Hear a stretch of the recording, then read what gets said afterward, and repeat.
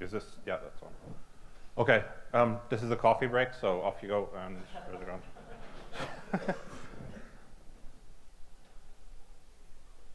Oh, there we go. Okay, I'm actually going to do this really quickly because we're behind, and I forgot what I was going to say anyway, so it suits me fine. Okay, so I'm just going to give you a brief overview of the privacy and scaling features in Grin. It might have been covered a bit before, but I'm just going to condense it all into one place here. Here's an overview. We'll talk about the moving moments, so it's there. I'm going to rush through this now. Okay, so basically what Mimblewimble is about, you know all about the term, you've heard it before. In my opinion, it's it's something that builds on top of a lot of things that happened before. So we had the confidential transactions paper, which gave us the concept of using Peterson commits and range proofs to hide amounts. Mimblewimble is essentially one insight on top of that, which is you're just adding, in the original CT paper had kind of a sample transaction in it, adding inputs and outputs. But the Mimblewimble insight was you can actually use this to prove ownership with the excess value at the end there. So that's the key kind of tenet of Mimblewimble. Now I'm going to very, very quickly now dissect an entire Grin block, which I think demonstrates the privacy features better than anything. So I'm going to move on to the next one. I meant to go back and forth here, but okay. So can't really see that very well. It's not showing up quite well. But if you look at the Grin block in an Explorer, all you can see here are outputs, which are basically Peterson commits. They're basically indistinguishable from random data. So down here you'd have the inputs, which are just outputs, basically it's outputs all the way down here. The transaction kernels up there. And again, since I'm talking about privacy and scalability, I should point out that there's no way to aggregate them. So that's kind of something that adds to the scalability challenge that we might have. Being able to aggregate those would be the holy grail. And then more outputs. Again, sorry, I'm rushing a bit here.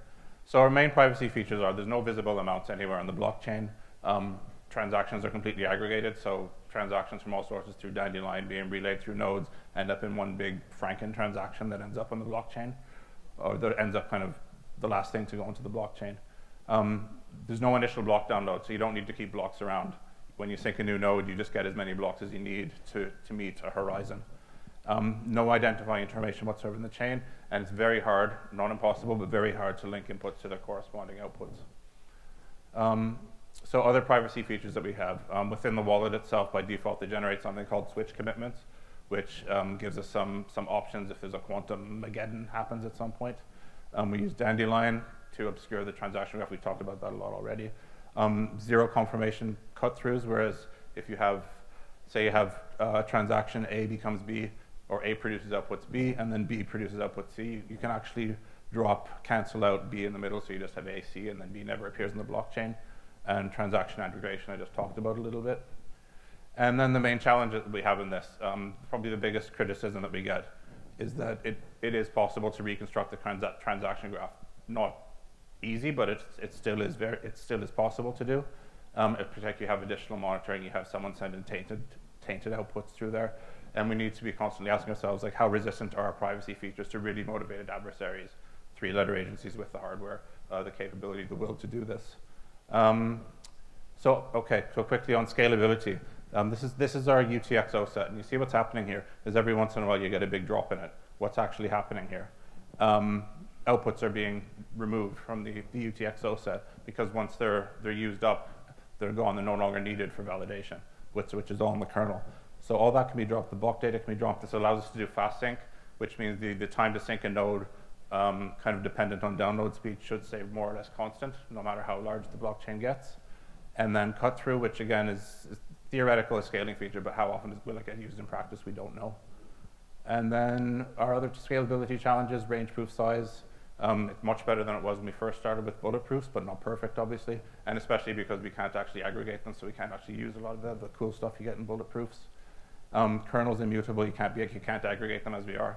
Again, we'll probably hear some more about ways we could potentially address that. And then there's a lot of pending technology, a lot of promising stuff out there, but it's all theoretical, and sometimes it's great theoretically, but when you try and apply it, there's other issues. And that's it. I'll leave it right there for now. Okay.